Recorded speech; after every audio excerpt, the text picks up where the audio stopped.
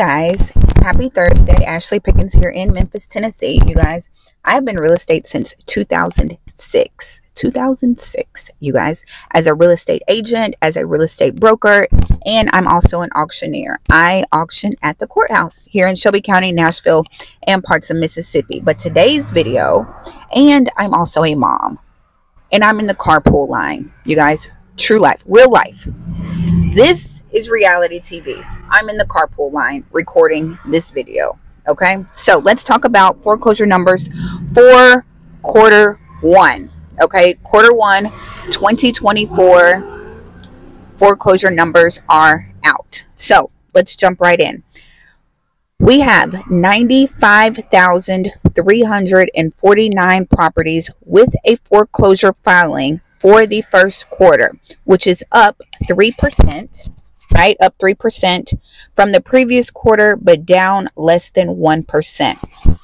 Also, the report shows a total of 32,878 properties with foreclosure filings in March. So keep in mind, there's 3 phases of foreclosure, right? The notice of default is filed, the auction is scheduled, and then the bank repossesses the property. So 32,000 properties had a foreclosure filing in March. So they were somewhere in the process. And we currently have 95,000 properties in foreclosure total. So let's talk about the states with the most foreclosure starts right now. Foreclosure starts, that means the first notice was filed. A total of 67,657 properties started the foreclosure process in quarter one. Okay, now let's talk about the states, you guys. States that had 100 or more foreclosure starts in quarter one. We've got New Hampshire up 43%, Illinois up 26%, Florida up 22%, Rhode Island up 21%. I know y'all just saw that school bus drive by me. This is real life. Ain't no camera crew. It's just me, you, this phone, and this carpool line. Again, Rhode Island up 21% and Nevada up 16%. Those are foreclosure starts, the states with the most foreclosure starts. Let's keep moving. So populations of 200,000 or more that had the greatest number of foreclosure starts. We've got New York City with 4,404 foreclosure starts. New York City. Houston, Texas with 2,977 foreclosure starts. I heard somebody honking. I got to make sure I don't have to move, right? Because they will go around me in this carpool line. Okay, so Houston, Texas, 2,977 foreclosure starts. Chicago, Illinois with 2,867 foreclosure starts. Los Angeles, California with 2,398 new foreclosures. And Miami, Florida with 2,319 foreclosure starts. Miami has been top 5 for at least the last 4 months. And it's so crazy because Miami is such a hot spot. They said prices are going up on houses. But y'all, it's Florida. In Florida, with their property taxes and people getting dropped from insurance. Florida. So Miami had, what did I say? 2,319 new foreclosures for the first quarter. Okay, so let's talk about the states with the highest overall foreclosure rates right now. Okay, overall highest foreclosure rates states. We've got New Jersey, we've got Delaware, South Carolina, Nevada, and Florida. Highest foreclosure rates in these states. Let's talk about cities. We've got Columbia, South Carolina, Spartanburg, South Carolina, Lakeland, Florida, Atlantic City, New Jersey, and Cleveland, Ohio. South Carolina is on the list. I don't know what's going on. Spartanburg, Columbia, South Carolina, what's going on there? Are y'all's taxes high? Property taxes, insurance? We know Florida, they dropping people in Florida. Okay, so that's overall highest foreclosure rates right now. Other metropolitan cities with at least 1 million people with high foreclosure rates. Okay. Cleveland, Ohio at number 5. Riverside, California at number 9. Orlando, Florida at number 10. Las Vegas, Nevada at number 13. And Jacksonville, Florida at number 15. Boom. Let me say, I think because everybody's like always, are foreclosures coming? Is the wave coming? Y'all, it's going to come in waves. I feel like foreclosures, there's always a lag in foreclosures. Even in 2008, when the market crashed, we didn't see the peak of foreclosures until 2009, 2010. 2010 was our peak with 1 million foreclosures in 2010. So there's always a lag in foreclosures. And I think there's so many factors that will play into this foreclosure wave. You know, we never had a moratorium for 4 years that stopped foreclosures. We have never done that, right? In a normal year, we foreclose on like 150 to 200,000 people a year. In a normal year, we stopped foreclosures for 4 years, you guys. So imagine how many people is included in that. These people who were promised that they could buy now, refinance later. Y'all know I never agreed with that, right? Buy now and hope that your interest rate goes down. It's a lot of people struggling. I'm seeing people in foreclosure who just bought in 2022, 2023, trying to hold on to these properties, and the interest rate, they were promised that interest rates were going to go down, and they have not gone down, and they're struggling to hold on to this mortgage payment. And most people don't even understand the process of how to refinance a property. Let's just be honest. That was missing from that narrative, that you can buy now, refinance later. Y'all, refinancing is getting that whole loan. You're getting the loan again. Credit, origination fees. You need to have equity in your house. Your credit still needs to be good. You need to have a job. And y'all see these jobs laying off.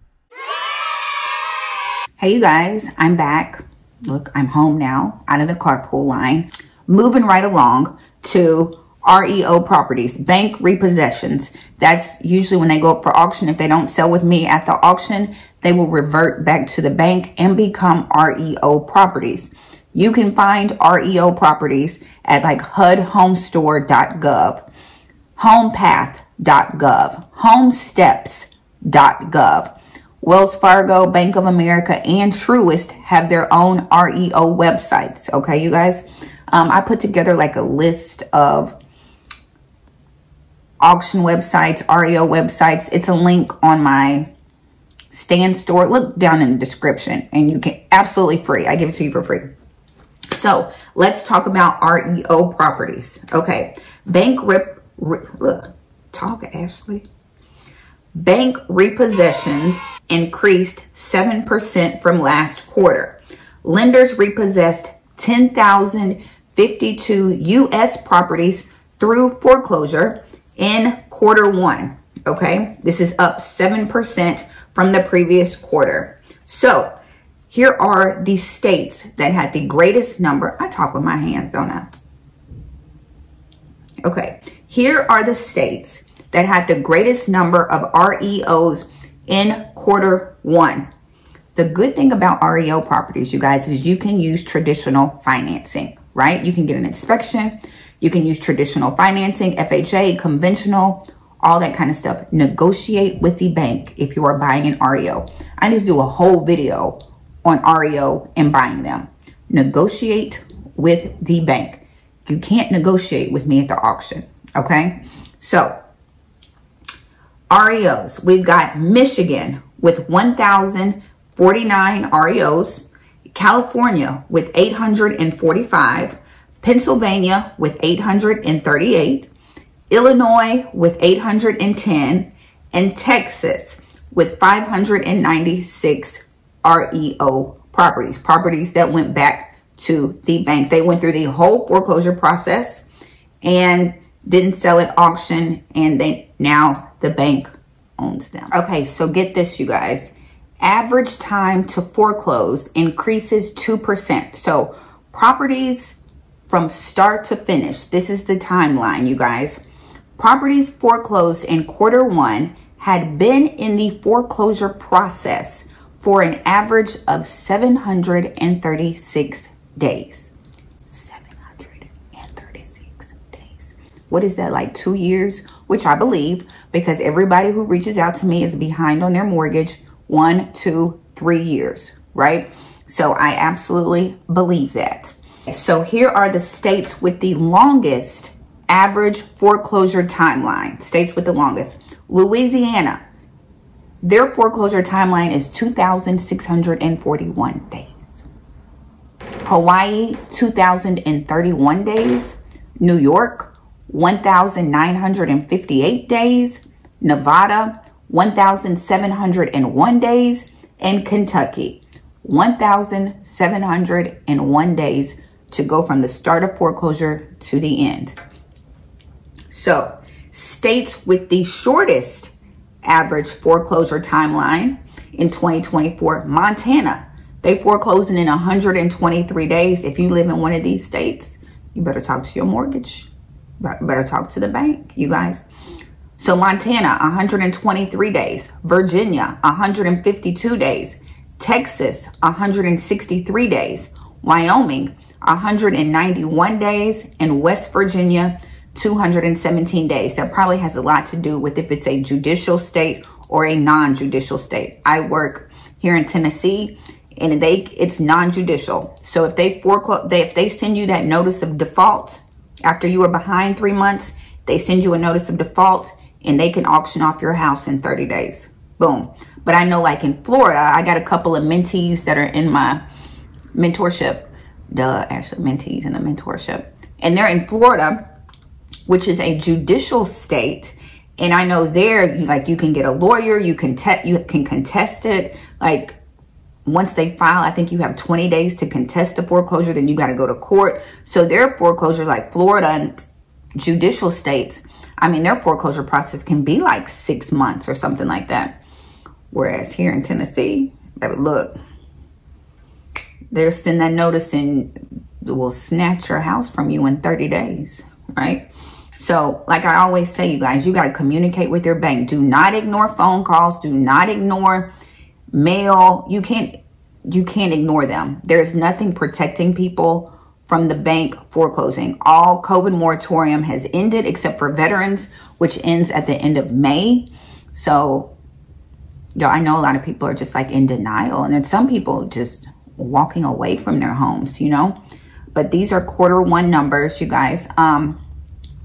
Don't forget that I have a masterclass next Thursday. So if you watch this after April 18th, you guys, I'm sorry, right? You can go back and watch the replay.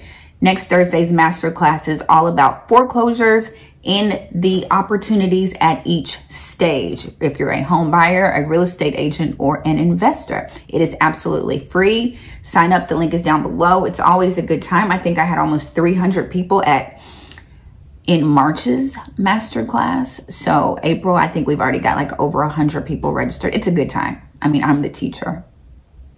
So register for that. I am going to send out my letters, you guys. A bunch of y'all have already got the bundle because you want to work with homeowners in distress. I send out letters, just offering my assistance basically. So if that's what you're trying to do, grab them. I have some foreclosure letters, and I also have some probate heirship letters. So grab those. What else, you guys? I have a mentorship. Oh, look, all my resources are in the link down below. Okay. So I'm on Instagram, Your Agent Ashley on Instagram. I'm on YouTube. Voila, right here on YouTube. You guys, and I try to go live on YouTube on Sundays at 8 p.m. Central Time. So tune in. It's always a good time. And I'm trying to do videos like every day. Pray saints. But I'm trying to do videos every day. So make sure to comment, like, subscribe, do all the things that you're supposed to do. Okay, you guys, and I will see you in the next video.